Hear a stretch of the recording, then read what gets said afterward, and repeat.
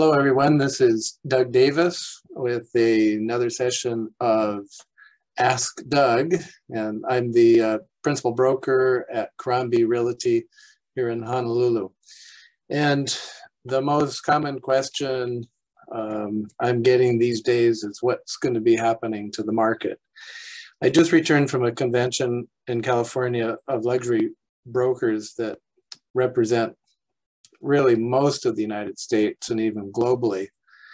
And that was the topic of the day for sure. And everyone was comparing notes to see what was happening across the country. And the consensus seems to be that, well, everything is still going just like it always has been going, except that instead of getting handfuls or dozens of multiple offers, you might be down to 2 offers.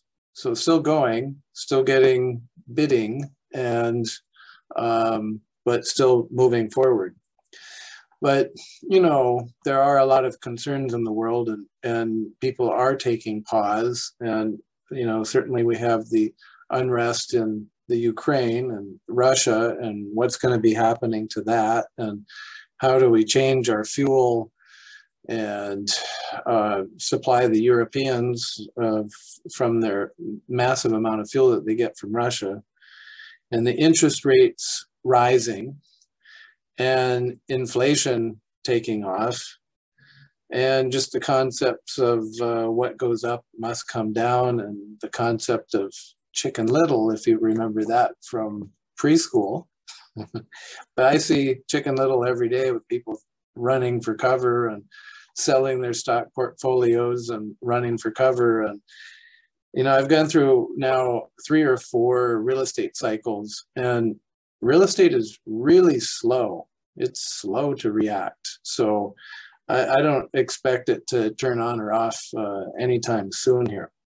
And inflation, by the way, has already peaked 2 months ago, and it started its way down. We think, it looks like it, that it peaked and now it's on its way down. So hopefully Ukraine will be over in a few more months. We'll see. But here's some interesting stats here. April, the last reporting period for Honolulu Board of Realtors for stats, houses have been receiving at asking price or above for 1.5 years straight, no in-between months, straight, getting 100% of the asking price for the average home. Some, of course, get more, some get less, but on average, everyone is getting what they're asking for. And condos, also without a break, for 1 year at or more than 100% of the asking price. That's astounding. That's just amazing. So that's a percentage of the original list price received. So they ask $1 million, they get $1 million, or they get $1 million plus.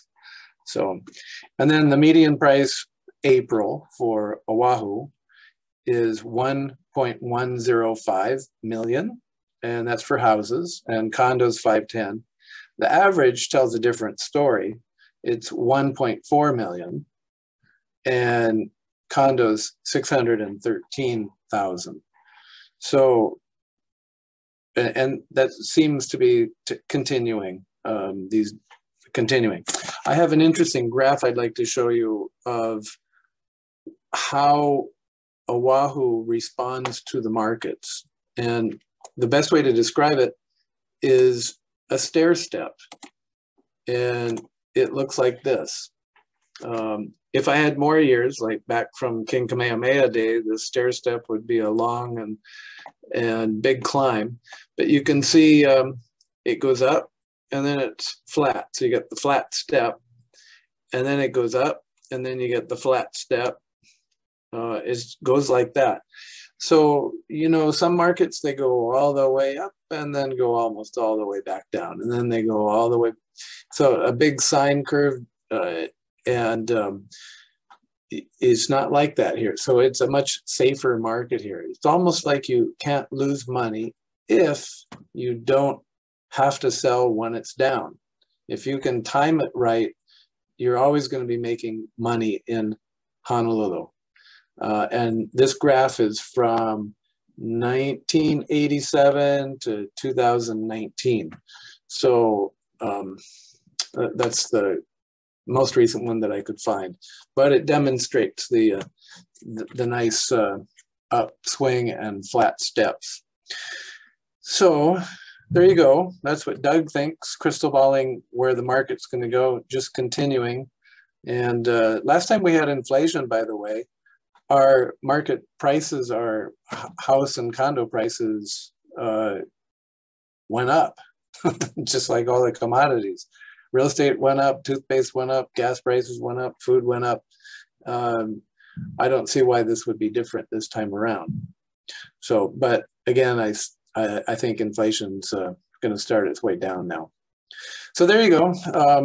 Hope that's helpful for being calming and having gone through 41, 42 years of real estate after I got out of college. And that's what's happened to me in Honolulu. So I hope that helps. And until next week, keep those questions coming.